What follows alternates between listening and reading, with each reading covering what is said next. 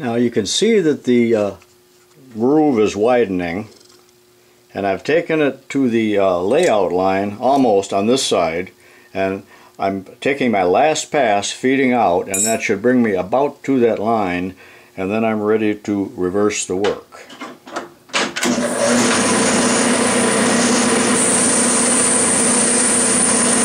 It's possible I'll need yet one more pass. I'm feeding real slowly with the compound. 15 degrees. Trying to get a reasonably good finish on this last pass.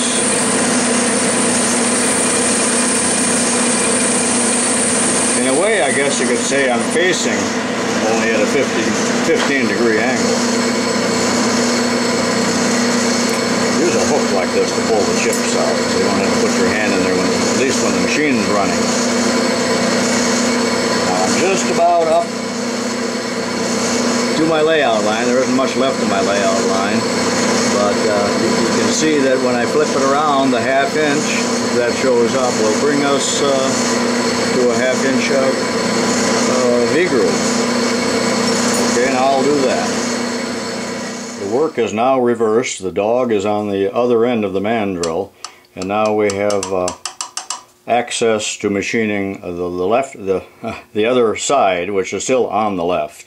And we're going to machine it at 30 degrees in exactly the same manner that we did the other side. I'm advancing my carriage with my left hand after each pass, maybe 10 thousandths. I'm just guessing on that. Now I'm advancing it, the carriage about 10 thousandths, and I'm feeding out. I'm going to continue to do that until I get down to that layout line. Then my groove is going to be a ½ inch wide.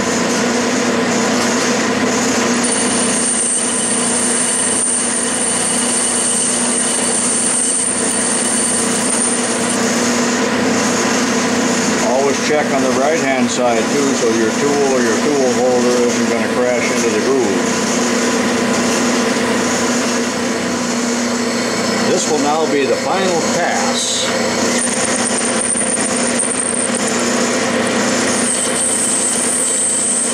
I'm going to feed slowly again, trying to get a finish cut.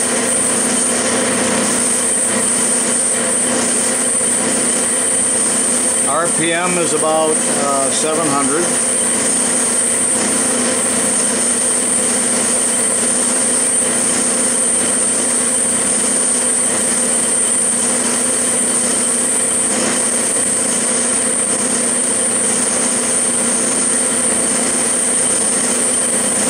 This is going to be a long video, isn't it?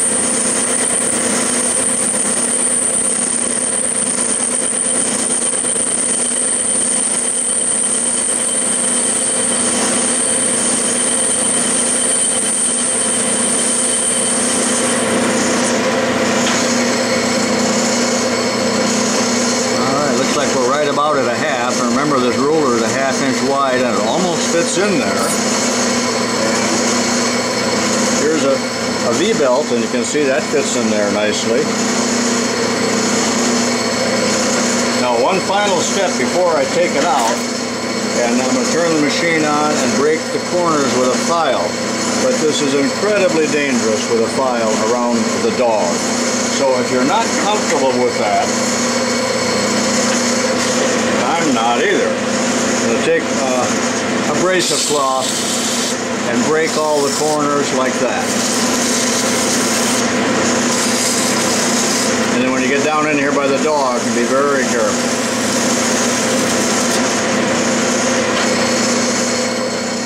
Well, there's the print again.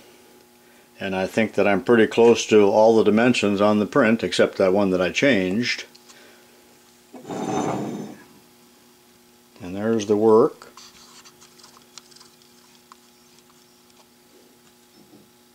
See the V-groove? Take the dog off now.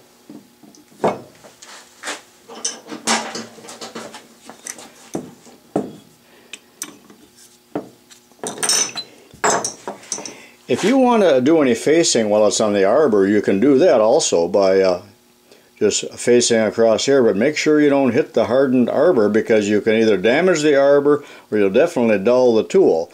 So if I wanted to face a little bit off of here, if it was too thick, the way I would do it, I'd wrap some masking tape around here, one layer of it, and when you come in and you catch the masking tape with your tool, you know you're within about 2/1000ths, and that's going to be close enough. My next step is to press it off, but again I have to do that in another shop. Remember that plus end is the large end, so when I press it off I will be pushing from this side. My next step is to put a keyway into the pulley, like you see in this pulley. Here's a set of keyway broaches in many different sizes, and so out of this set I'm going to select the 3/16 wide broach and the 5/8 inch bushing that fits this broach, and we need the shim. There are various shims in here for different sizes. Also 2 other broaches in here. One is a 1/4 inch wide and one is a 3/8 wide. Now I'm going to have to go over to the high school shop to press this broach through the work. I'm in the school shop now, and I've got the Dake arbor press. It's a number 1.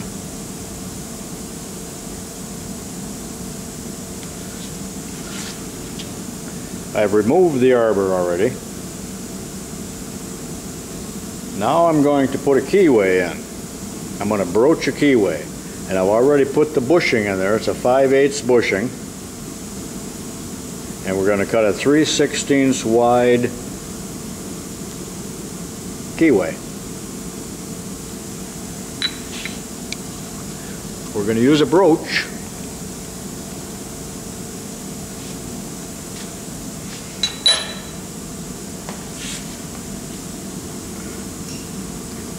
This is shown in more detail in one of my other videos, but we're going to put the broach into the slot, and we're going to push it all the way through, slowly and carefully.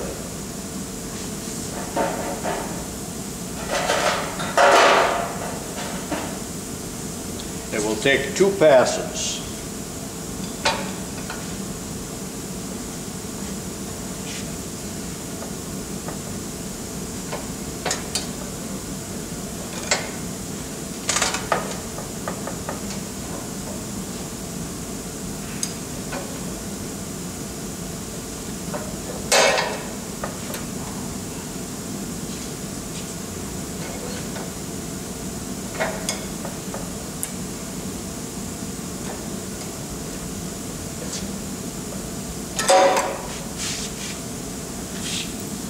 Okay, there's the first pass. For the second pass, it's necessary to use a shim that's included in the kit. And it just slides in there like that. And then the broach goes in there, same as the last pass, up against the shim.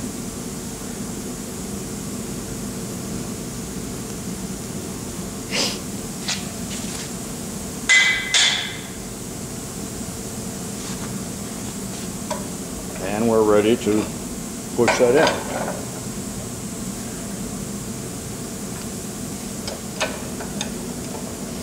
If I had a little lubricant here, I would use it, but I don't. If it was steel, you would definitely want to use a lubricant.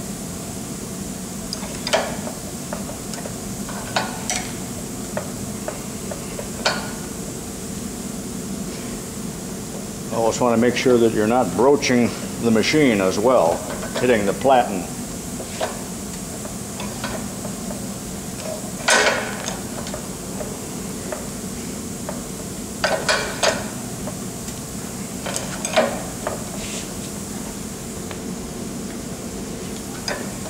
In order to get the broach out of there, I'm just using a bolt or a little pin or something. The kids have abused this so the handle falls off.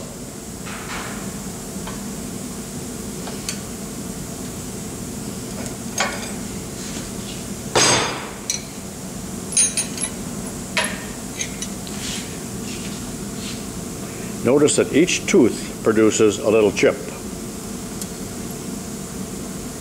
It's a progressive operation where each tooth is removing a little bit of material.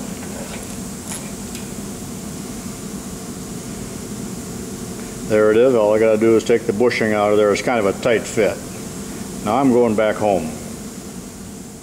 The last step now is to put a set screw hole in there and drill it and tap it.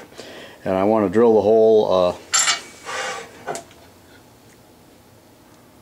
Got a center punch mark on there. I believe it's not showing up, but I would like to have the set screw hole end up right in the keyway.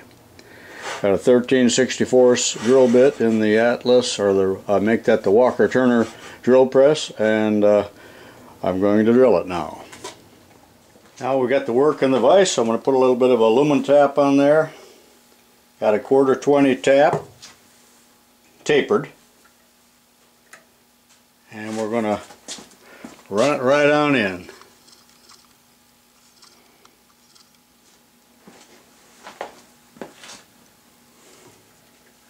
T-handle tap wrench. Note that I got my vise protectors on, my jaw protectors, whatever you want to call them.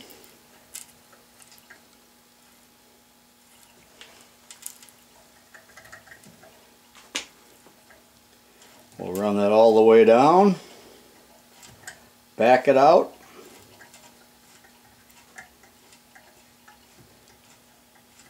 you got to go in far enough to overcome the 7 tapered teeth at the end of a tapered tap.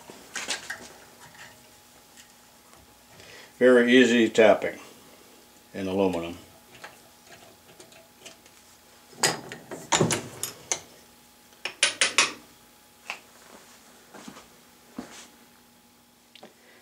There's the finished product.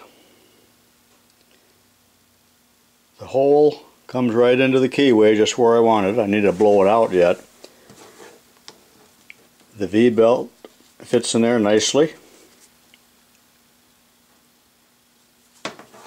Surface finish is pretty good. Overall appearance is good.